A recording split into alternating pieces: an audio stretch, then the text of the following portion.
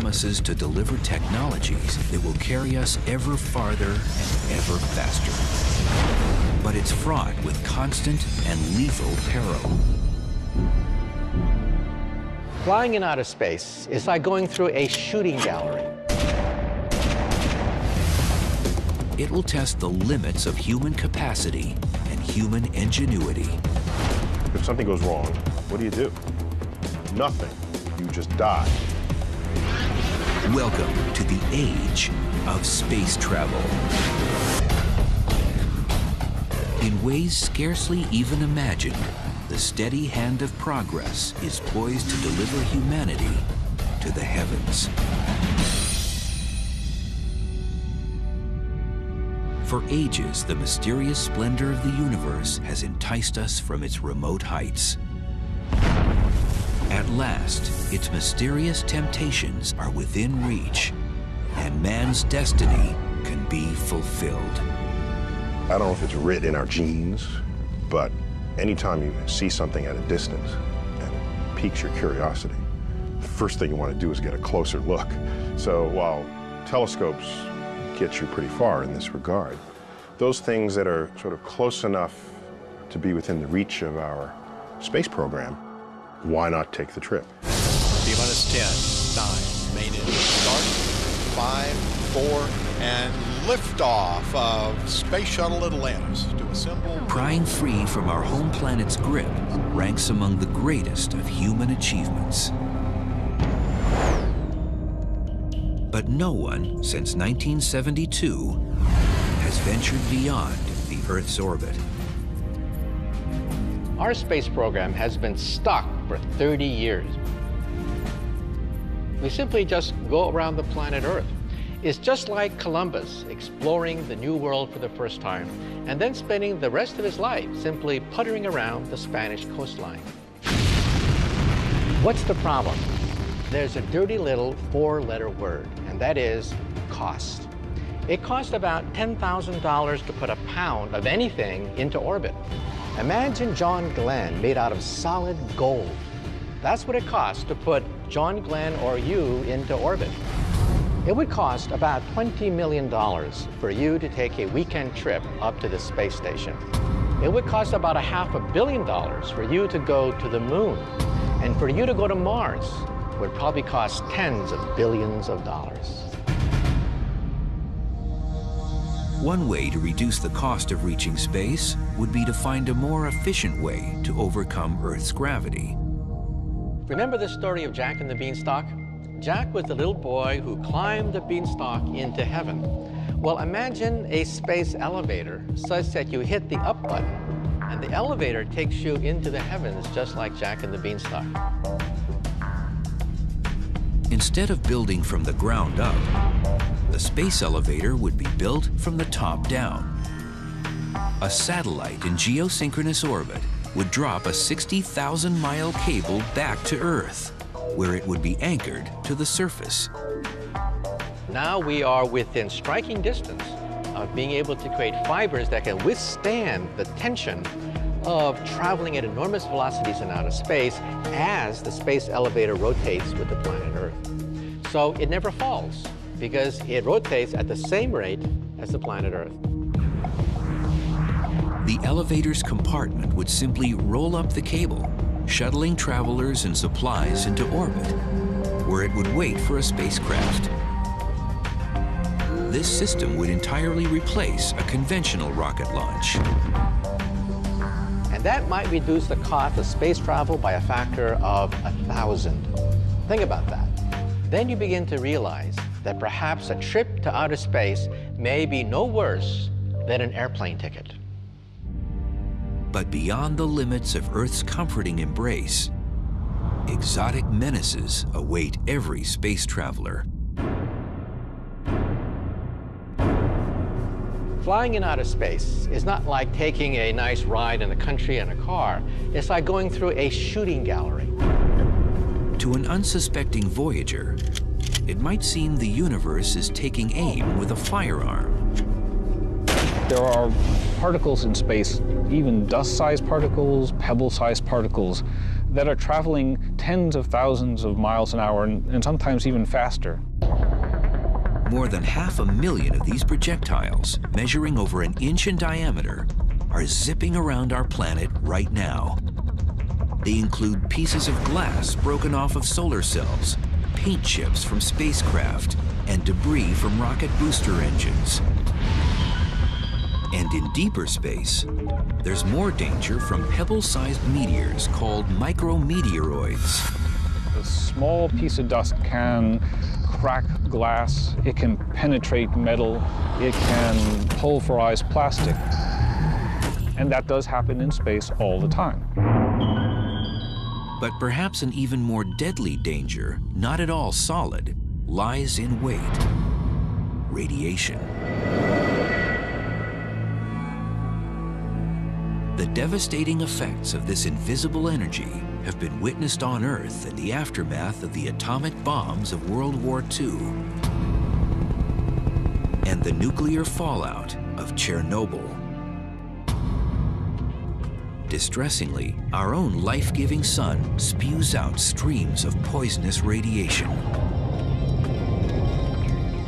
So realize that we've been protected in this cradle. We've been protected by the atmosphere of the Earth. Magnetic field of the Earth gobbles up most of the flares from the sun to create the aurora borealis. In outer space, you get the aurora borealis coming right at you. There's no ozone layer, there's no magnetic field to protect you. It's just you and the harshness of outer space.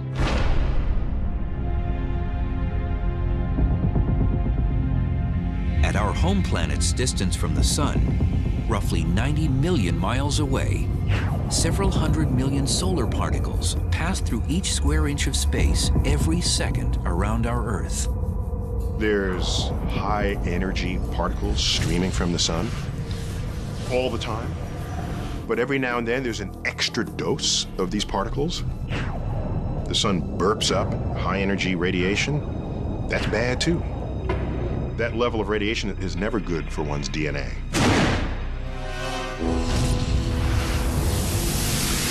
Sunspots flare up these extra doses of energy, like a battery of cannons bombarding the cosmos. There's no way to know that they're going to be here before they arrive. Unfortunately, there's still a risk of radiation even as we get farther from the sun. That's because another invading energy lurks. Known as galactic cosmic rays, they hail from the distant alien worlds of exploding stars and black holes. Galactic cosmic rays are particles that are traveling at speeds very close to the speed of light. Even a single particle of iron slamming into your body can have the effect of a Major League Baseball at 100 miles an hour. They can be devastating. Although heavy iron particles are rare, outside of the protection of a spacecraft, such as when an astronaut performs a spacewalk, thousands of galactic cosmic rays do penetrate the body every second. Every 24 hours, the galactic cosmic rays and solar particles attack a space traveler with as much radiation as a surface dweller on Earth receives in 6 months.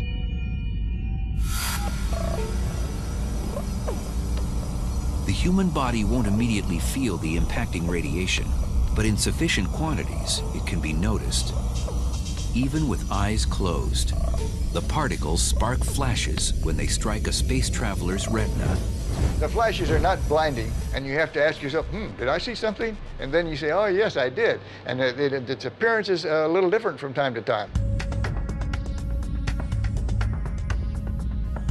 However, the human body does feel the shock of this bizarre weightless existence.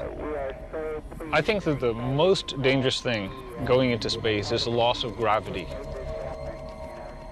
Weightlessness causes almost every system in your body to start changing.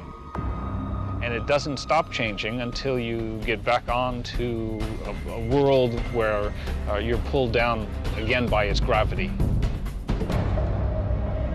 One of the first casualties of zero gravity is a space traveler's sense of direction. What's up and what's down? Very good question. And first of all, it's whatever you want it to be. If you want this to be up, that's fine. But if you want this to be up, that's just as good. Most travelers will suffer from motion sickness for the first few hours, or most likely, days. It's just one of those things that you ought to resign yourself to facing, that everyone is very likely to feel a little bit disturbed in terms of orientation.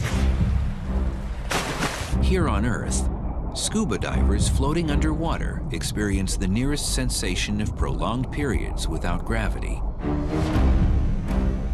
It is for this very reason that aspiring NASA astronauts train to live and work in a gravity-free environment by subjecting themselves for up to 6 hours at a time in a large water tank. Now, scuba equipment, you still experience the forces of gravity, but it doesn't feel like it because your whole body is uniformly buoyed by the water that holds you up. And except for the visual cue of air bubbles floating to the surface, swimming underwater can mimic the sensation of disorientation. But as time passes in the weightlessness of space, the human body senses it no longer needs to resist the force of gravity and begins shedding muscle and bone mass. When you're in space, your body thinks you might as well be lying in bed. And so if you're not careful, your body will atrophy. To counter this, each day in space, an astronaut needs to exercise. The legs are especially vulnerable because they are seldom used. In this world, the arms and hands do most of the work to move the body around. What would be the toughest thing to get used to might very well be just how you live in space, where you can't walk across the room. You have to float everywhere you're going. The lack of gravity also slows down the digestive tract, which can cause problems at mealtime. Your digestive system stops. You can't eat, you can't drink until you can start digesting again. And that can take anywhere from hours to days.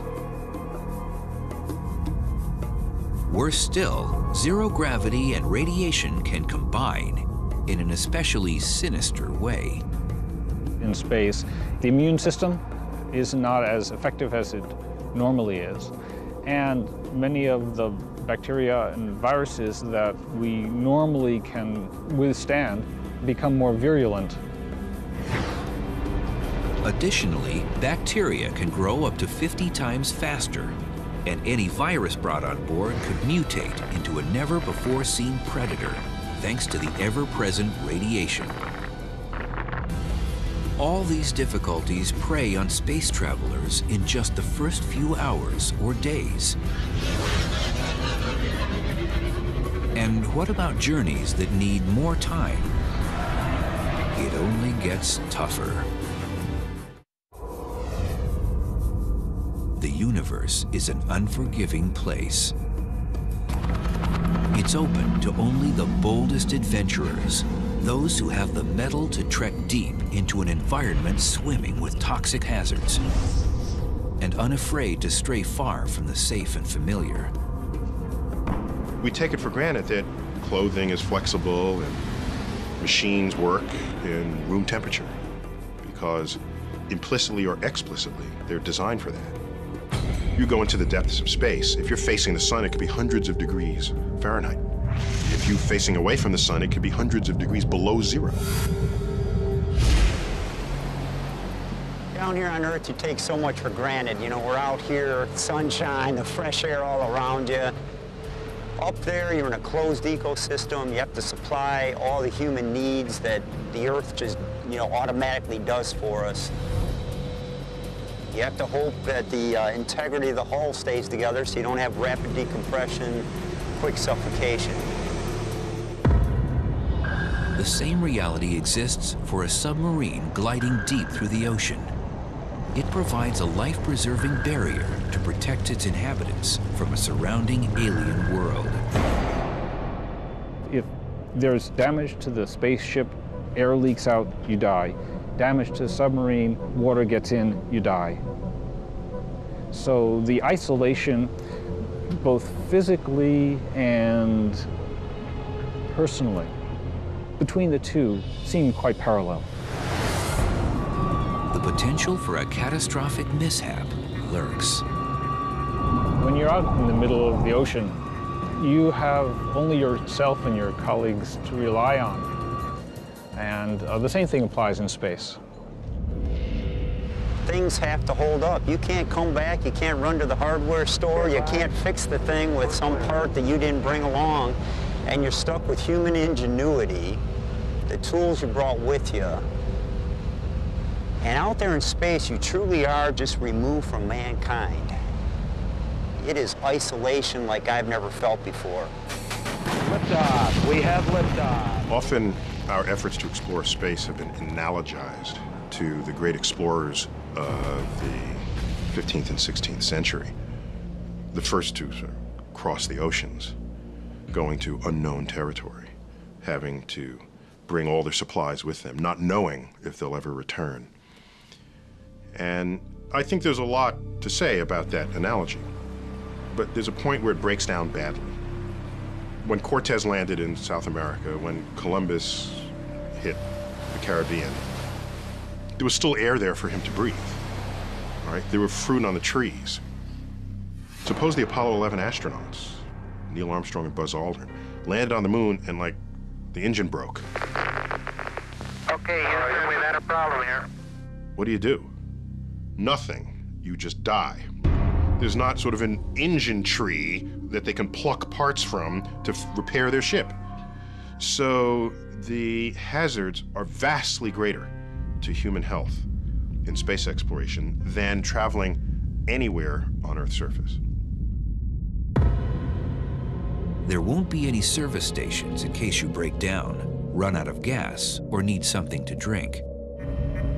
One of the challenges of space exploration is either carrying along with you all the supplies you need, water, food, oxygen, or finding some way to manufacture that en route or at your destination.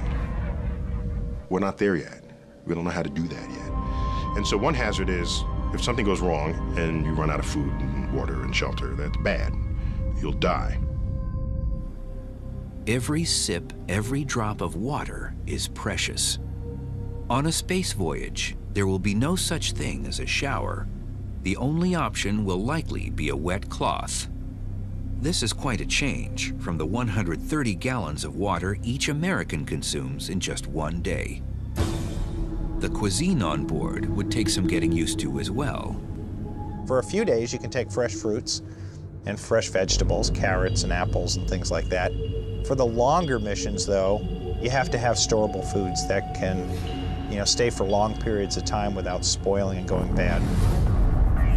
And yet, astronauts agree that enduring the myriad of risks is a small price to pay for the chance to witness the wonder of the cosmos in person. 1500's 2.3.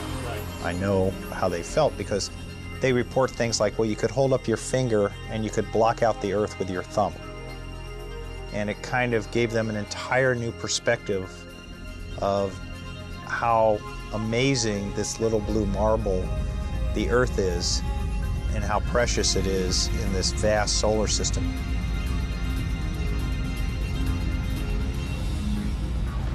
That experience changed me forever, and I think it would change anyone that could possibly have that experience in the future. However, the length of future voyages might limit the range of experiences available to space travelers. Distances in our vast universe can defy comprehension. If our sun were the size of a basketball, our Earth would be the size of a pea. If they were placed in Central Park, the nearest star would be another basketball almost 5,000 miles away in Hawaii.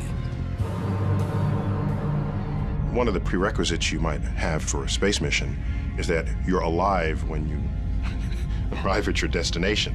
So you'd want your space missions to be small compared with the life expectancy of a human being. And right now, that pretty much limits us to the planets and possibly comets and asteroids, if we include those as places we might visit.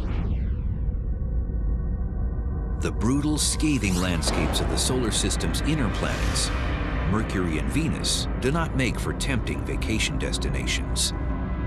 Temperatures on Venus can exceed 900 degrees Fahrenheit, and the crushing air pressure is equivalent to being submerged in 3,000 feet of water. That leaves all points further out from the sun for potential exploration. But even trips to our closest attractions will still take several months or even years.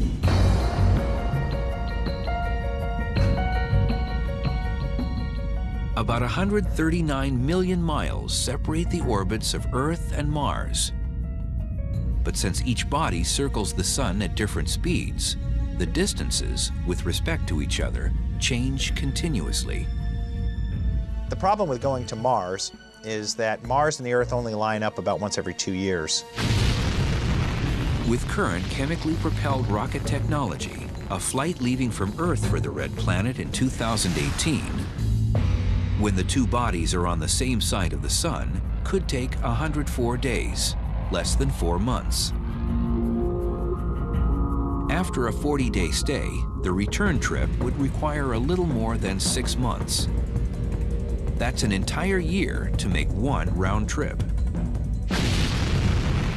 But a voyage departing in 2031, when the Earth and Mars are on the opposite sides of the sun, would demand about 20 months, nearly 2 years of travel time.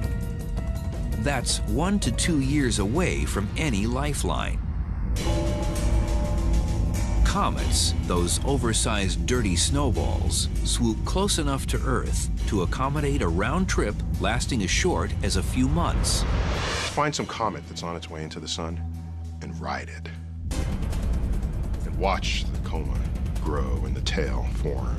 And watch the sun first slowly, but then rapidly get larger and larger and larger. And you swing around the backside and come out. It's got to be the most fun tour of the solar system you can come up with. It'd be dangerous because particles of the comet would fly up and hit you in the face and things. So apart from all that which would kill you, it would be a fun trip. Just beyond the orbit of Mars, asteroids fly within range of a few years round trip from Earth.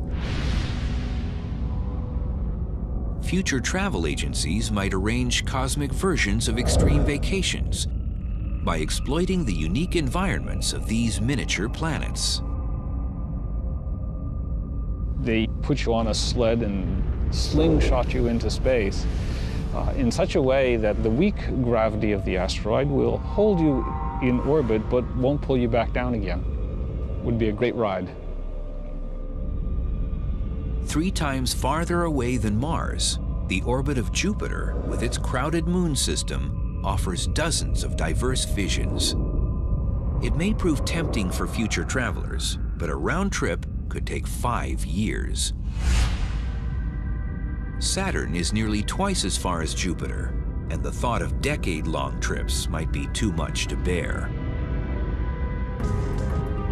But there are technologies that can slice the time it takes to visit Mars to just a few days. For mankind ever to venture into the depths of the cosmos, endeavor to bathe in the light of an exotic star, or even just a voyage to the suburbs of our own solar system, we'll need to find a way to travel much, much faster. What's the fastest we could travel? Nothing yet observed by science moves faster than the speed of light, 186,000 miles per second. The speed of light is the ultimate velocity in the universe. It's Einstein's cop on the block. The speed of light is so fast that you could go around the Earth 7 times in just 1 second. For you to jump to the moon at the speed of light, you could reach the moon in about 1 second. Compare that to the 3 days it takes to get there with current technology. The problem is that we can't travel at the speed of light, or really anything even approaching it. Take the fastest thing we have ever sent anywhere and ask, how long will that take to reach the nearest stars? That would take 50,000 years. And that is using current chemical propulsion, which maxes out at about 40,000 miles per hour. The same power source we use to lift our rockets off of the planet. But getting us to Mars faster than a few months' time would require a different kind of propulsion. There are a few ideas for how to propel us to velocities closer to the speed of light, which would be fast enough to get us anywhere in the solar system in under a day, or even to the nearest stars in less than a decade. One such theory echoes an ancient earthly propulsion device, wind pushing a sail. It was Kepler, that great astronomer, who first wrote down in his notes the possibility of using sails to sail in outer space. Light streaming from the sun mimics gusts of wind in outer space. This solar wind is what creates a comet's tail as it nears the sun. However, sunlight scatters in all directions, and as the distance from the sun doubles, its power reduces by a factor of 4. With a little help from the moon, there is a manner in which light could be focused in one direction. If we have a battery of laser cannons on the moon, firing in synchronization at a solar sail, we may be able to propel it to about perhaps half the speed of light. Now, lasers do diffuse with space. For example, if I have a laser on the Earth and I shine it to the moon, it does not create a spot on the moon. The spot is about 5 miles across on the moon. These sails, however, would be huge. Now we're talking about astronauts, perhaps spending months in outer space, designing a sail hundreds, maybe even thousands of miles across, sufficiently light and durable in order to capture light from a battery of laser beams on the moon. But solar sailing limits space vessels to destinations within our solar system. One alternative gets around this problem by tapping into hydrogen, the most abundant element in the universe, as a propulsion source. My favorite design to take us to the stars is the ramjet fusion engine. The ramjet engine has a gigantic scoop in the forward direction that gobbles up hydrogen gas as it moves in deep space. It collects the hydrogen gas and then fuses it, just like the sun, and shoots out a huge stream of ions out the other end. And on paper, it looks fantastic. On paper, it looks as if a ramjet fusion engine could go on forever, simply using up the hydrogen that is found naturally in outer space. Unfortunately, scientists have not yet been able to achieve a hydrogen fusion reaction capable of propulsion in tests. But another potential fuel source, one that seems to come right out of science fiction, has already been created in laboratories. It's called antimatter, and it's the opposite of all that we know. For example, think of the world on the other side of the looking glass. Just like in Lewis Carroll's Alice in Wonderland, we physicists have wondered, is there another universe on the other end of the looking glass? A parity-reversed universe where left becomes right, right becomes left. In an anti-universe, charges are reversed. So positive charges become negative, negative charges become positive, and when they meet, they create a burst of energy. So if this universe on the other side of the looking glass were made out of antimatter, and I were to touch this other universe, I would destroy most of the New York City metropolitan area in a burst of energy. So the conversion of antimatter and matter to energy is 100% efficient. It is the ultimate engine. But there is a catch. There's always a catch. Even though we can create anti-atoms in the laboratory, the cost is stupendous. It would bankrupt the United States of America to create a teaspoon of antimatter. However, it would only take a few grams of antimatter to take us to Mars, and perhaps several teaspoons of antimatter to take us to the nearby stars. But for us to ever visit a distant star or another galaxy, we need something stranger than even Alice could ever dream of, peering through her looking glass.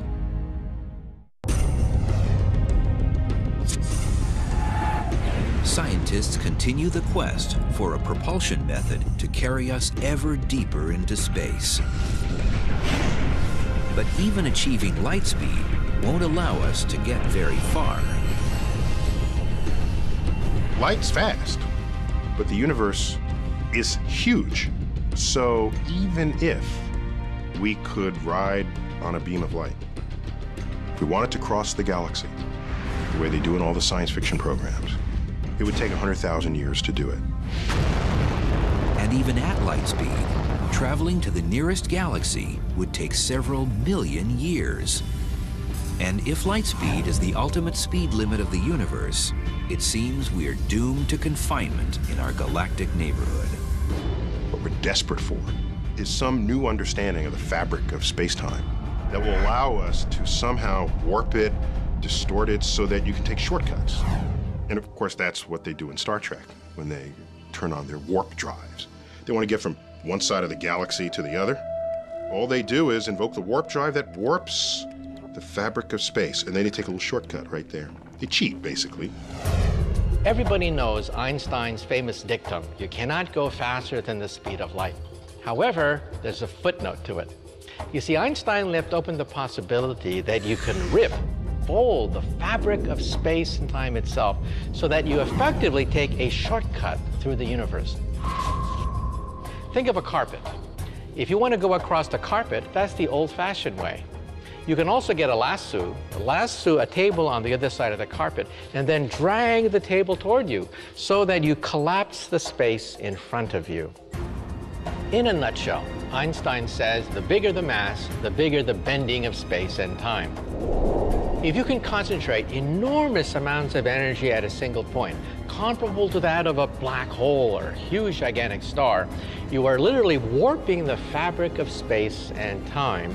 You simply hop across to the nearby stars. So in other words, you did not really go to the stars. The stars came to you because you are compressing the space in front of you. The massive amount of energy or mass needed to create such a warped curvature of space seems beyond comprehension and perhaps beyond human capability. There may be an alternative.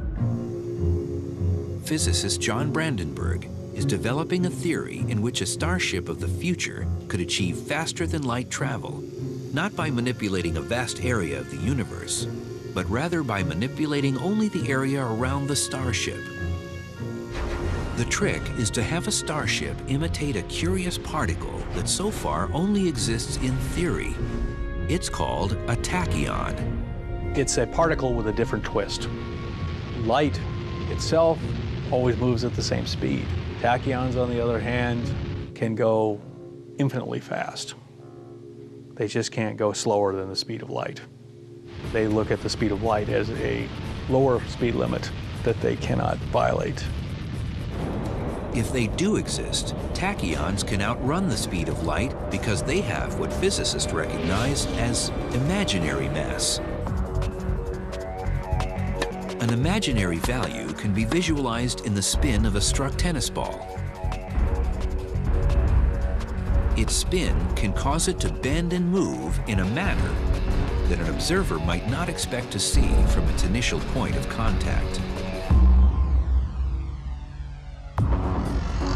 In the same way, a tachyon is unseen by the universe and can break its speed limits. Brandenburg proposes altering the space-time surrounding a starship with a powerful electromagnetic field so that the ship moves through space like a tachyon. It would operate like a stealth aircraft, invisible to radar, unseen by radar operators.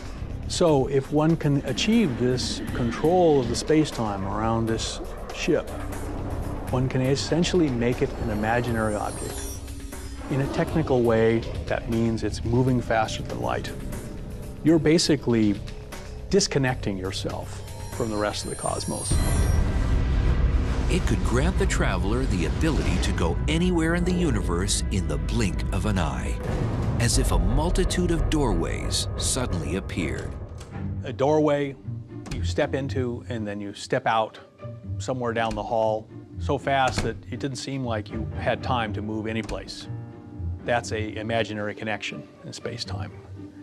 And you've changed yourself, not space-time. No one may know how fast or even where such a space vessel could travel. Which door to go into, which door to come out of. That's the trick. But voyaging through the Hall of the Universe isn't possible without first overcoming one of its fundamental forces, the one that shackles us to our home planet. Getting away from the Earth's gravitational field. That's the first thing that we have to do. 10, 9, 8, 7, 6. For an object to 5, break away from Earth's 4, gravitational 3, pull, 2, 1. We have ignition and liftoff of NASA's New it must Horizons achieve a velocity of 17,500 miles per hour. That's fast enough to streak from New York to Los Angeles in about 8 minutes. There's no other way to do it, at least that we have now, other than brute force. While a theoretical space elevator can climb away from Earth's gravitational pull, a rocket must outrun it with the brute force provided by the explosive chemical reaction of burning fuel. Chemical power is what drives today's rocket engine. Every time you burn something, that's chemical power. Every time a rocket engine ignites, that's chemical power. Every time you start your engine in your car, you're using the chemical energy stored in the gasoline. The fuel alone can burden a spacebound craft with up to 90% of its total weight.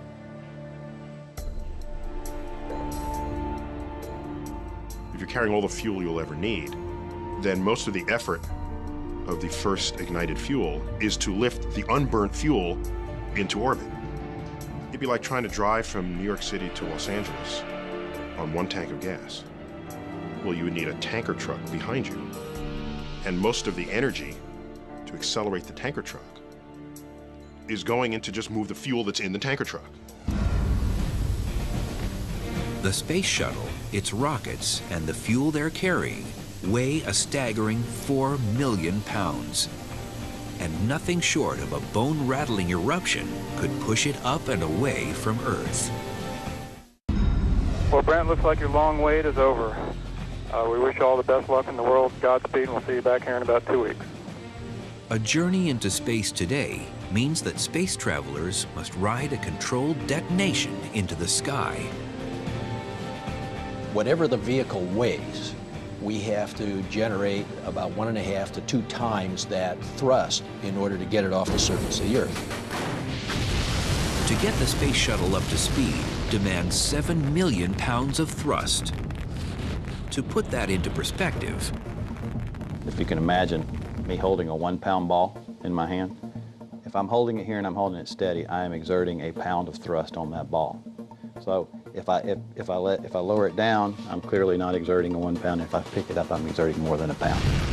So you have to have a little more thrust than you do the weight, obviously, or you won't go anywhere.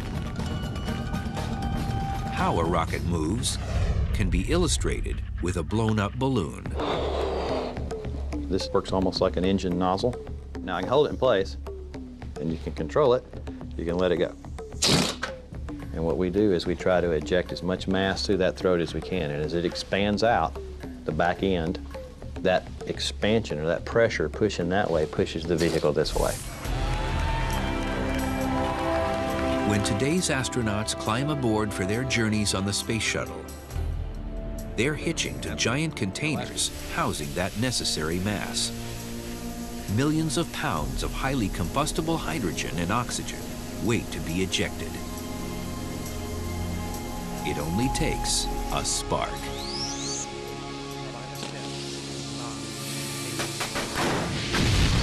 The main engine starts 6 seconds before takeoff.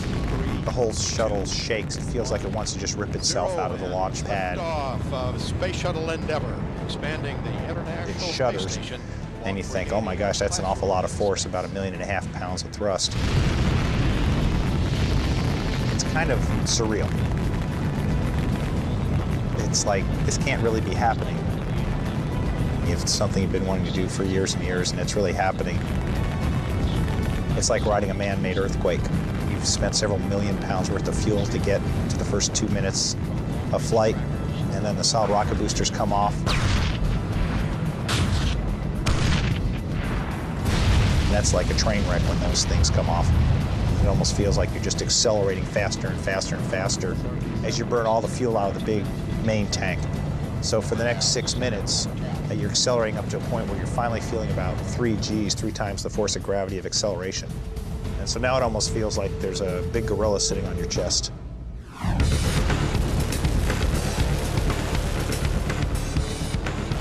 A drag racer who accelerates from 0 to 100 miles per hour in 2 seconds will feel G-forces similar to those experienced by astronauts. As the vehicle keeps accelerating and you're watching the speed tick by in thousands of feet per second until you get to 25 times the speed of sound. Then there's a cutoff, and then everything's floating. And now you're in space. So space isn't very far away. It only takes about 8 minutes and 30 seconds to get there. The next model for venturing into the great beyond and reaching new worlds will begin first with a visit to an old friend. Although not quite yet a space elevator, NASA's mission to return to the moon builds on the idea of Earth orbit as a base for farther voyages. NASA's Constellation program, a successor to the legendary Apollo program, aims to plant boots on the moon by 2020. 2 separate rockets form the foundation of the plan.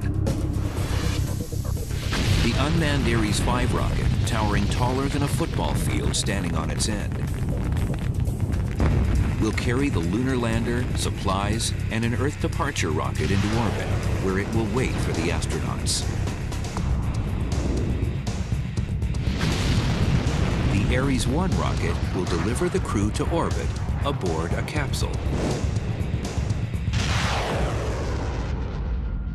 It will then rendezvous with the Earth departure rocket and blast to the moon.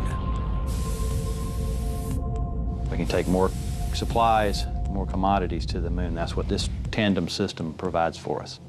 Instead of Apollo, which only allowed us to go for 1 or 2 days at a time and then come back.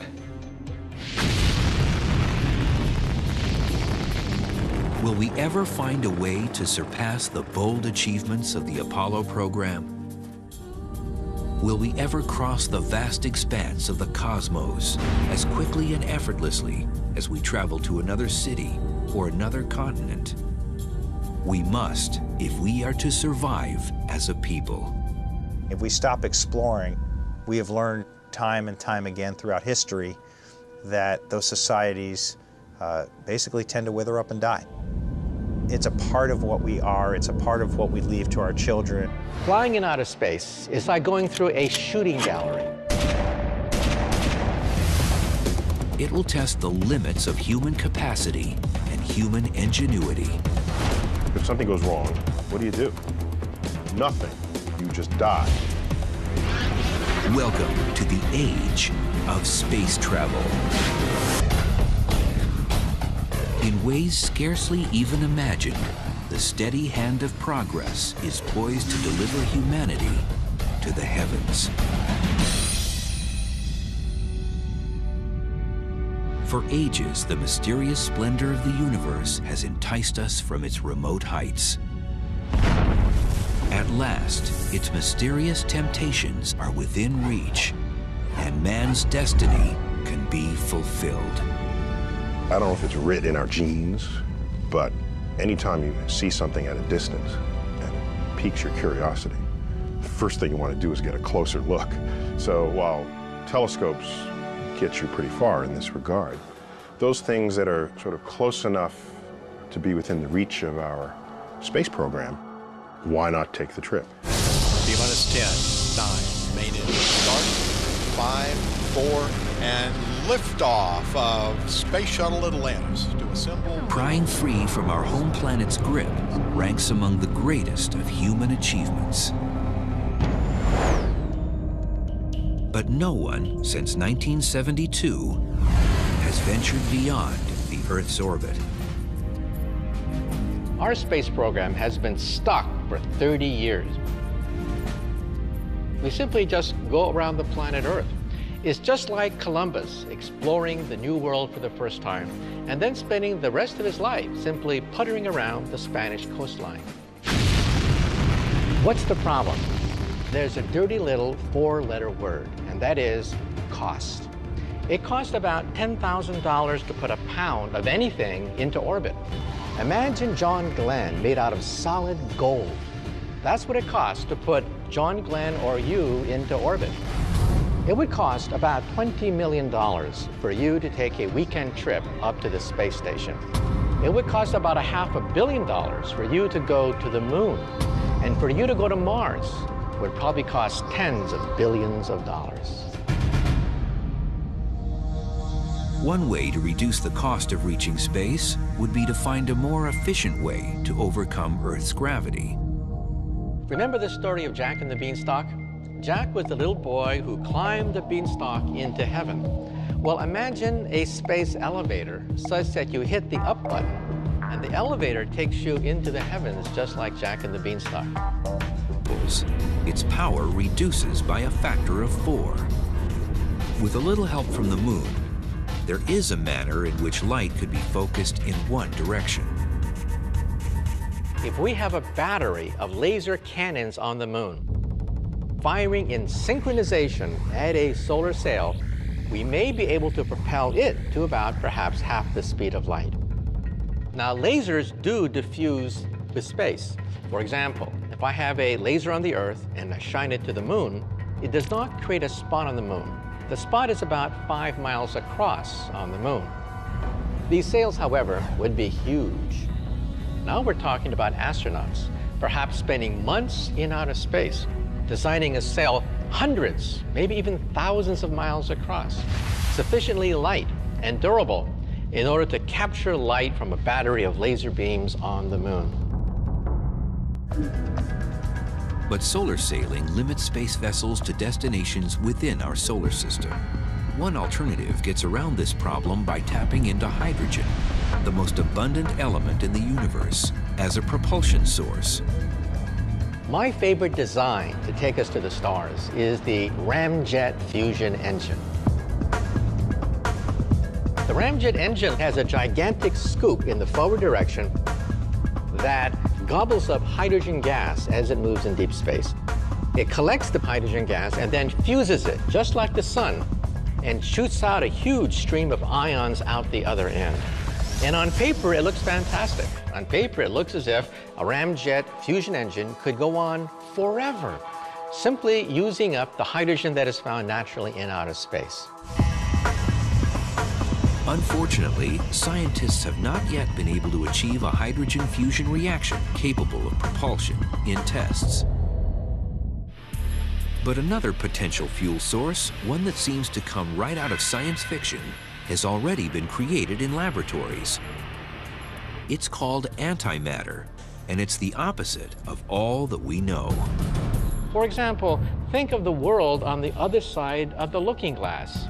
Just like in Lewis Carroll's Alice in Wonderland, we physicists have wondered, is there another universe on the other end of the looking glass? A parity-reversed universe where left becomes right, right becomes left. In an anti-universe, charges are reversed. So positive charges become negative, negative charges become positive, and when they meet, they create a burst of energy. So if this universe on the other side of the looking glass are made out of antimatter, and I were to touch this other universe, I would destroy most of the New York City metropolitan area in a burst. lower speed limit that they cannot violate.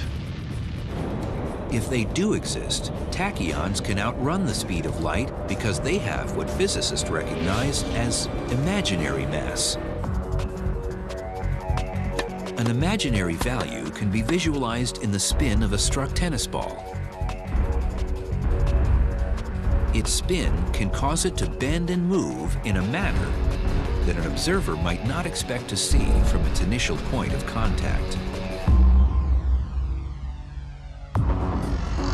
In the same way, a tachyon is unseen by the universe and can break its speed limits. Brandenburg proposes altering the space-time surrounding a starship with a powerful electromagnetic field so that the ship moves through space like a tachyon. It would operate like a stealth aircraft, invisible to radar, unseen by radar operators. So if one can achieve this control of the space-time around this ship, one can essentially make it an imaginary object. In a technical way, that means it's moving faster than light. You're basically disconnecting yourself from the rest of the cosmos. It could grant the traveler the ability to go anywhere in the universe in the blink of an eye, as if a multitude of doorways suddenly appeared. A doorway you step into and then you step out somewhere down the hall so fast that it didn't seem like you had time to move any place. That's an imaginary connection in space-time. And you've changed yourself, not space-time. No one may know how fast or even where such a space vessel could travel. Which door to go into, which door to come out of. That's the trick. But voyaging through the hall of the universe isn't possible without first overcoming one of its fundamental forces, the one that shackles us to our home planet. Getting away from the Earth's gravitational field.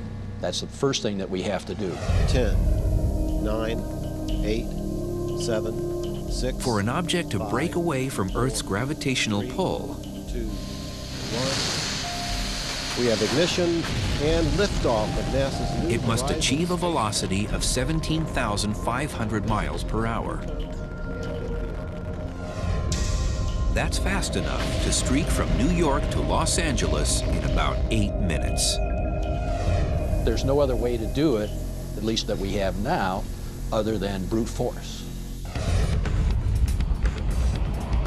While a theoretical space elevator can climb a few hours, or most likely, days.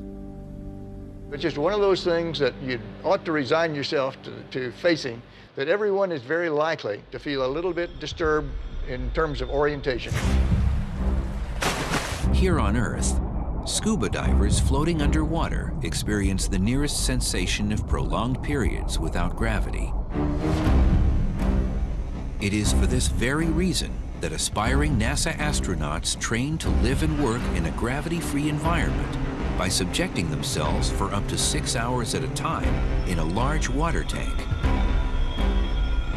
Now, scuba equipment, you still experience the forces of gravity, but it doesn't feel like it because your whole body is uniformly buoyed by the water that holds you up. And except for the visual cue of air bubbles floating to the surface, swimming underwater can mimic the sensation of disorientation. But as time passes in the weightlessness of space, the human body senses it no longer needs to resist the force of gravity and begins shedding muscle and bone mass. When you're in space, your body thinks you might as well be lying in bed. And so if you're not careful, your body will atrophy. To counter this, each day in space, an astronaut needs to exercise. The legs are especially vulnerable because they are seldom used. In this world, the arms and hands do most of the work to move the body around. What would be the toughest thing to get used to might very well be just how you live in space, where you can't walk across the room. You have to float everywhere you're going. The lack of gravity also slows down the digestive tract, which can cause problems at mealtime. Your digestive system stops.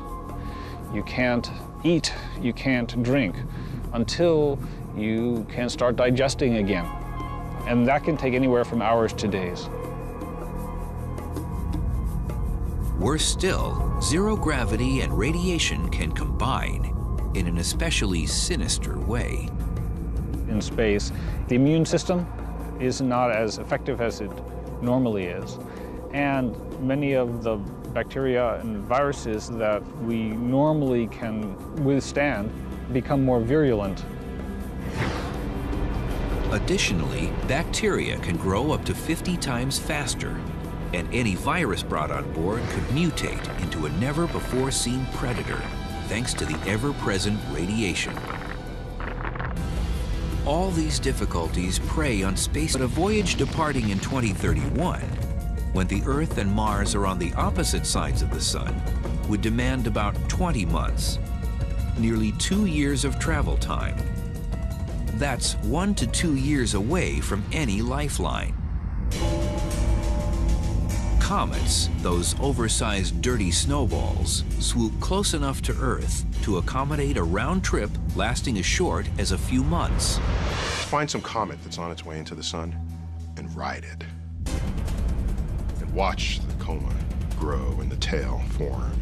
And watch the sun first slowly, but then rapidly get larger and larger and larger. And you swing around the backside and come out. It's got to be the most fun tour of the solar system you can come up with. It'd be dangerous because particles of the comet would fly up and hit you in the face and things. So apart from all that which would kill you, it would be a fun trip. Just beyond the orbit of Mars, asteroids fly within range of a few years round trip from Earth. Future travel agencies might arrange cosmic versions of extreme vacations by exploiting the unique environments of these miniature planets. They put you on a sled and slingshot you into space in such a way that the weak gravity of the asteroid will hold you in orbit but won't pull you back down again. Would be a great ride. 3 times farther away than Mars, the orbit of Jupiter, with its crowded moon system, offers dozens of diverse visions. It may prove tempting for future travelers, but a round trip could take 5 years. Saturn is nearly twice as far as Jupiter, and the thought of decade-long trips might be too much to bear. But there are technologies that can slice the time it takes to visit Mars to just a few days. For mankind ever to venture into the depths of the cosmos, endeavor to bathe in the light of an exotic star, or even just a voyage to the suburbs of our own solar system, we'll need to find a way to travel much, much faster. What's the fastest we could travel? Nothing yet observed by science moves faster than the speed of light, 186,000 miles per second. The speed of light is the ultimate velocity in the universe. It's Einstein's cop on the block. The speed of light is so fast that you could go around the Earth 7 times in... Every time a rocket engine ignites, that's chemical power. Every time you start your engine in your car, you're using the chemical energy stored in the gasoline. The fuel alone can burden a spacebound craft with up to 90% of its total weight.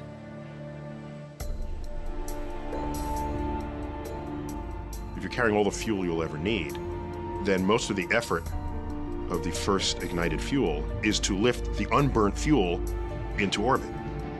It'd be like trying to drive from New York City to Los Angeles on 1 tank of gas. Well, you would need a tanker truck behind you. And most of the energy to accelerate the tanker truck is going into just move the fuel that's in the tanker truck. The space shuttle, its rockets, and the fuel they're carrying weigh a staggering 4 million pounds. And nothing short of a bone-rattling eruption could push it up and away from Earth. Well, Brent, looks like your long wait is over. We wish you all the best luck in the world. Godspeed, and we'll see you back here in about 2 weeks. A journey into space today means that space travelers must ride a controlled detonation into the sky. Whatever the vehicle weighs, we have to generate about 1.5 to 2 times that thrust in order to get it off the surface of the Earth. To get the space shuttle up to speed demands 7 million pounds of thrust. To put that into perspective, if you can imagine me holding a 1-pound ball in my hand, if I'm holding it here and I'm holding it steady, I am exerting a pound of thrust on that ball. So if I lower it down, I'm clearly not exerting a 1 pound. If I pick it up, I'm exerting more than a pound. So you have to have a little more thrust than you do the weight, obviously, or you won't go anywhere. how a rocket moves can be illustrated with a blown-up balloon. This works almost like an engine nozzle. Now I can hold it in place, and you can control it. You can let it go. And what we do is we try to eject as much mass through that throat as we can. And as it expands out, the back end, that expansion or that pressure pushing that way pushes the vehicle this way.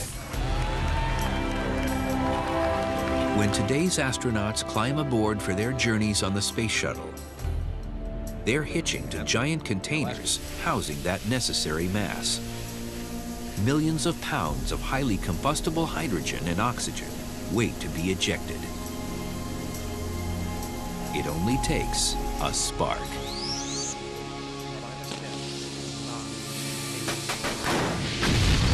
The main engine starts 6 seconds before takeoff. The whole shuttle's shaking. The problem is that we can't travel at the speed of light, or really anything even approaching it. Take the fastest thing we have ever sent anywhere and ask, how long will that take to reach the nearest stars? That would take 50,000 years. And that is using current chemical propulsion, which maxes out at about 40,000 miles per hour.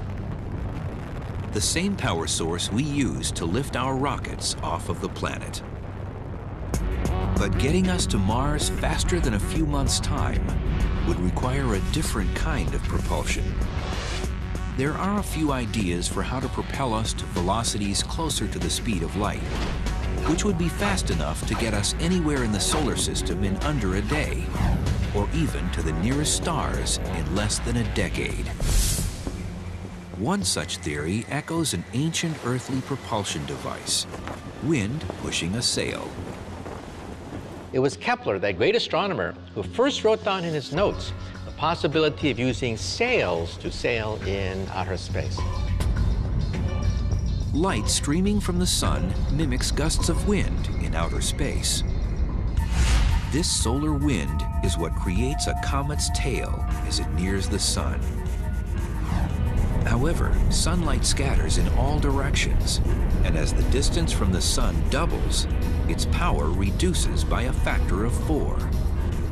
With a little help from the moon, there is a manner in which light could be focused in one direction. If we have a battery of laser cannons on the moon, firing in synchronization at a solar sail, we may be able to propel it to about perhaps half the speed of light. Now, lasers do diffuse with space. For example, if I have a laser on the Earth and I shine it to the moon, it does not create a spot on the moon. The spot is about 5 miles across on the moon. These sails, however, would be huge. Now we're talking about astronauts, perhaps spending months in outer space, designing a sail hundreds, maybe even thousands of miles across, sufficiently light and durable in order to capture light from a battery of laser beams on the moon. But solar sailing limits space vessels to destinations within our solar system. One alternative gets around this problem by tapping into hydrogen, the most abundant element in the universe, as a propulsion source. My favorite design to take us to the stars is the ramjet fusion engine. The ramjet engine has a gigantic scoop in the forward direction that gobbles up. Floating to the surface, swimming underwater can mimic the sensation of disorientation. But as time passes in the weightlessness of space, the human body senses it no longer needs to resist the force of gravity and begins shedding muscle and bone mass. When you're in space, your body thinks you might as well be lying in bed. And so if you're not careful, your body will atrophy. To counter this, each day in space, an astronaut needs to exercise. The legs are especially vulnerable because they are seldom used. In this world, the arms and hands do most of the work to move the body around. What would be the toughest thing to get used to might very well be just how you live in space, where you can't walk across the room. You have to float everywhere you're going. The lack of gravity also slows down the digestive tract, which can cause problems at mealtime. Your digestive system stops. You can't eat, you can't drink until you can start digesting again. And that can take anywhere from hours to days. Worse still, zero gravity and radiation can combine in an especially sinister way. In space, the immune system is not as effective as it normally is. And many of the bacteria and viruses that we normally can withstand become more virulent. Additionally, bacteria can grow up to 50 times faster, and any virus brought on board could mutate into a never-before-seen predator, thanks to the ever-present radiation. All these difficulties prey on space travelers in just the first few hours or days. And what about journeys that need more time? It only gets tougher. The universe is an unforgiving place. It's open to only the boldest adventurers, those who have the mettle to trek deep into an environment swimming with toxic hazards, and unafraid to stray far from the safe and familiar. We take it for granted that clothing is flexible and machines work in room temperature, because implicitly or explicitly, they're designed for that. You go into the depths of space. If you're facing the sun, it could be hundreds of degrees Fahrenheit. If you're facing away from the sun, it could be hundreds of degrees below their supplies with them, not knowing if they'll ever return. And I think there's a lot to say about that analogy, but there's a point where it breaks down badly. When Cortez landed in South America, when Columbus hit the Caribbean, there was still air there for him to breathe, all right? There were fruit on the trees. Suppose the Apollo 11 astronauts, Neil Armstrong and Buzz Aldrin, landed on the moon and, like, the engine broke. Okay, Houston, we've had a problem here. What do? Nothing. You just die. There's not sort of an engine tree that they can pluck parts from to repair their ship. So the hazards are vastly greater to human health in space exploration than traveling anywhere on Earth's surface. There won't be any service stations in case you break down, run out of gas, or need something to drink. One of the challenges of space exploration is either carrying along with you all the supplies you need, water, food, oxygen, or finding some way to manufacture that en route or at your destination. We're not there yet. We don't know how to do that yet. And so one hazard is if something goes wrong and you run out of food and water and shelter, that's bad. You'll die. Every sip, every drop of water is precious. On a space voyage, there will be no such thing as a shower. The only option will likely be a wet cloth. This is quite a change from the 130 gallons of water each American consumes in just one day. The cuisine on board would take some getting used to as well. For a few days, you can take fresh fruits and fresh vegetables, carrots and apples and things like that. For the longer missions, though, you have to have storable foods that can, stay for long periods of time without spoiling and going bad. And yet, astronauts agree that enduring the myriad of risks is a small price to pay for the chance to witness the wonder of the cosmos in person. 1500's 2.3. I know how they felt because they report things like, well, you could hold up your finger and you could block out the Earth with your thumb. And it kind of gave them an entire new perspective of how amazing this little blue marble the Earth is and how precious it is in this vast solar system.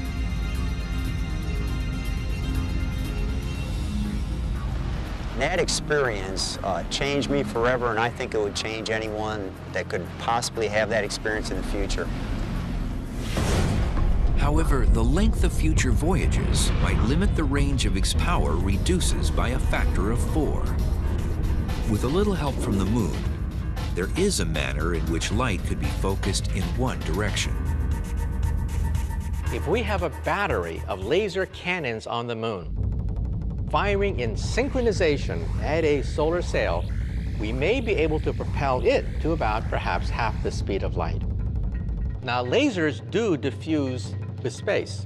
For example, if I have a laser on the Earth and I shine it to the moon, it does not create a spot on the moon. The spot is about 5 miles across on the moon. These sails, however, would be huge. Now we're talking about astronauts, perhaps spending months in outer space, designing a sail hundreds, maybe even thousands of miles across, sufficiently light and durable in order to capture light from a battery of laser beams on the moon. But solar sailing limits space vessels to destinations within our solar system. One alternative gets around this problem by tapping into hydrogen, the most abundant element in the universe, as a propulsion source. My favorite design to take us to the stars is the ramjet fusion engine. The ramjet engine has a gigantic scoop in the forward direction that gobbles up hydrogen gas as it moves in deep space. It collects the hydrogen gas and then fuses it, just like the sun, and shoots out a huge stream of ions out the other end. And on paper, it looks fantastic. On paper, it looks as if a ramjet fusion engine could go on forever, simply using up the hydrogen that is found naturally in outer space. Unfortunately, scientists have not yet been able to achieve a hydrogen fusion reaction capable of propulsion in tests. But another potential fuel source, one that seems to come right out of science fiction, has already been created in laboratories. It's called antimatter, and it's the opposite of all that we know. For example, think of the world on the other side of the looking glass. Just like in Lewis Carroll's Alice in Wonderland, we physicists have wondered, is there another universe on the other end of the looking glass? A parity-reversed universe where left becomes right, right becomes left. In an anti-universe, charges are reversed. So positive charges become negative, negative charges become positive, and when they meet, they create a burst of energy. So if this universe on the other side of the looking glass were made out of antimatter, and I were to touch this other universe, I would destroy most of the New York City metropolitan area in a burst of energy.